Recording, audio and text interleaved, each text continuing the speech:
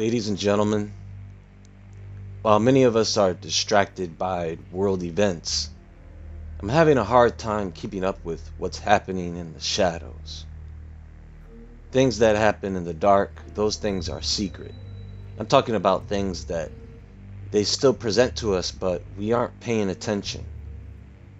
They slip by us, mainly because we are too busy focusing on other issues, such as the economy, COVID, the election, finances, etc.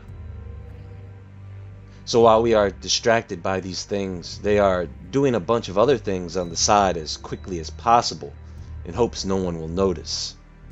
So, they've been digging up mummies in Egypt for as long as I can remember.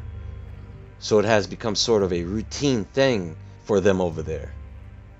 I'll tell you, you couldn't get me to step 1 foot over there on that land. Not one. There are places in the world that when you go there, you risk your sanity and you risk your life. You can become instantly psychotic. You can get violently ill. Most of these places, luckily for us, are too hard to get to, and some are blocked off. Anyway, they've recently dug up a boatload of sarcophagi in Egypt. I'm telling you, the elite are reckless. They will do things and give no freaks about it, knowing the consequences, because quite frankly, they deal with the dark side on a regular basis. This is something we are not used to. They are.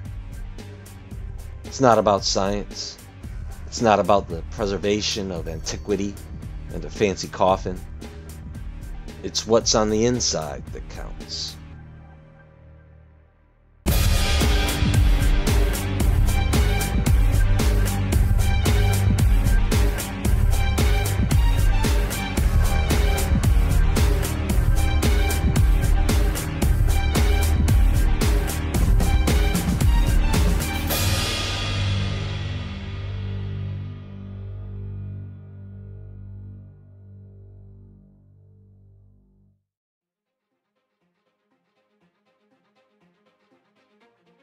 Egypt unveils scores of ancient coffins, statues found in Saqqara. Egyptian officials have announced the discovery of at least 100 ancient coffins, some with mummies inside, and some 40 gilded statues in a vast pharaonic necropolis south of the capital, Cairo.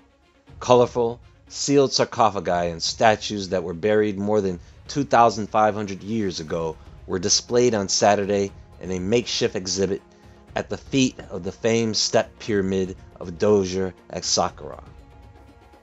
Archaeologists opened the coffin with a well-preserved mummy wrapped in cloth inside. They also carried out X-raying visualizing the structures of the ancient mummy, showing how the body had been preserved. Okay, so according to this article, they have found over 140 sealed sarcophagi in the same area, most of them having mummies inside them. They found some gilded statues as well. Now, right off, the very first thing I want to point out is the size of these sarcophagi. I can't stand these scientists over there when they present these finds. We have found the perfect artifact, perfectly preserved. The beautiful sarcophagi are in perfect condition. The mummy inside is perfectly preserved in preservatives. Yeah, I'm talking about Waziri. Go look, that's how he talks. The Secretary General of the Supreme Council of Antiquities. Not the regular council, the Supreme Council. So you know they're serious. Anyway, I want you to notice the size of the sarcophagi. Now, looking at them, your first thought would probably be, well, it looks like they buried a bunch of young people or even children. But you know what? They opened one up, X-ray scanned it. They said the mummy was someone that was 42 years of age. A coffin was opened during the press conference, and the mummy inside was scanned with an X-ray. The examination revealed that the mummy was a man who was in good health before he died, between the age of 40 and 45, according to Mustafa Waziri, Secretary General of the Supreme Council of Antiquities. These are the sarcophagi of priests and high-ranking officials, yet these are small sarcophagi. It's so funny. You can watch the footage of them opening these things up, and what's on the inside? A mummy that is 3/4 the size of the already small sarcophagus. And I'm supposed to believe that this is a grown person. Well, that's because it's not a person. Or should I say human? Show us the body. They've already desecrated the grave site. I mean, whatever happened to respecting the dead? Nah, forget about that. Just dig them all up. Put them all on display. We need the money. Well, just call these mummies humanoid for now. Isn't it interesting how Waziri knows so much about something that they've just discovered? The reason is they already know about what they're digging up ahead of time, because they have scanning equipment that can see what's buried. And don't be fooled, folks. You can see that the sarcophagi they opened have been opened already and then resealed.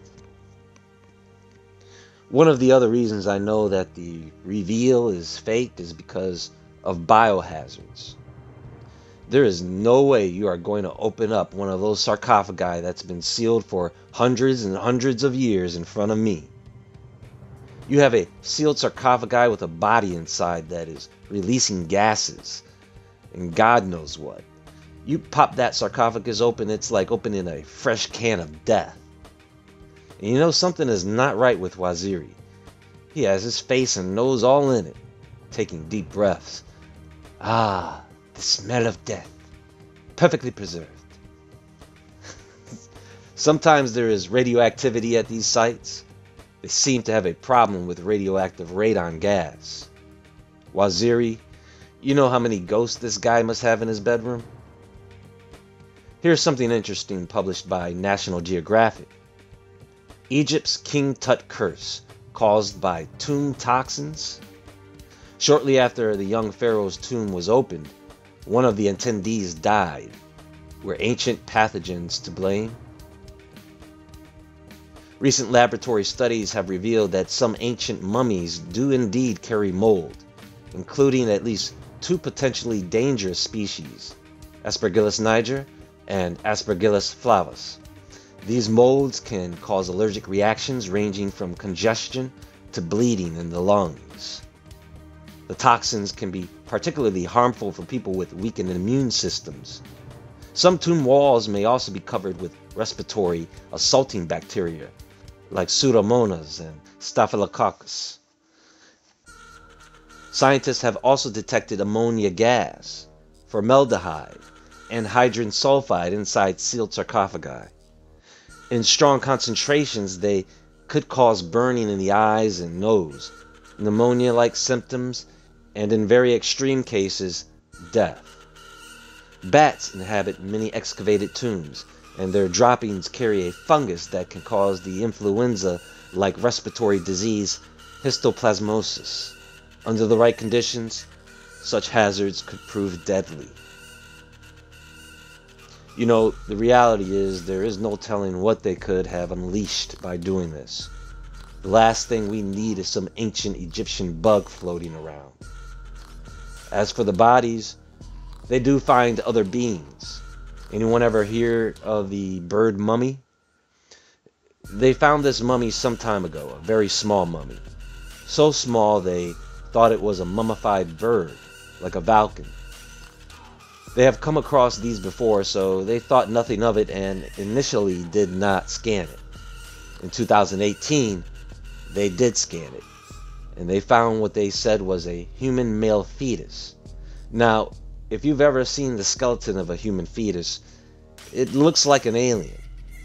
But even the scientists who have studied it say that the head is very strange, malformed. They have no clue what happened, or even if it was part of ritual magic. On the basis of the highest resolution scan of a fetal mummy ever made, we've been able to determine this individual was severely anencephalic. It would have been a stillbirth. It would not have lived through birth. Nelson said back in 2018. The whole top part of his skull isn't formed. The arches of the vertebrae of his spine haven't closed. His ear bones are at the back of his head. He's also a rarity, one of only 8 known mummified fetuses, and only the second ever discovered with anencephaly. The first was discovered in 1826, nearly 200 years ago. No others have been found since, until EA 493. The way the remains were preserved mean his family regarded him as special. You know, they have only found 8 of these fetus mummies, and out of 8, 2 of them have deformities like this. Now, I don't know about you, but those are some pretty creepy odds. There are sites like this in Iran and Turkey that have these gas problems, but they don't like to mention the energetic anomalies they find at these sites as well. The real crazy stuff is underground, often at times underneath these monumental structures.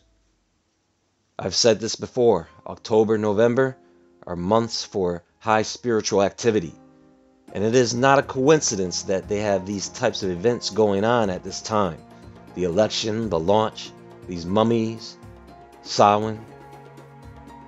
I have a lot more to cover this weekend. Stay tuned. Be sure to visit WoodwardEntertainment.com.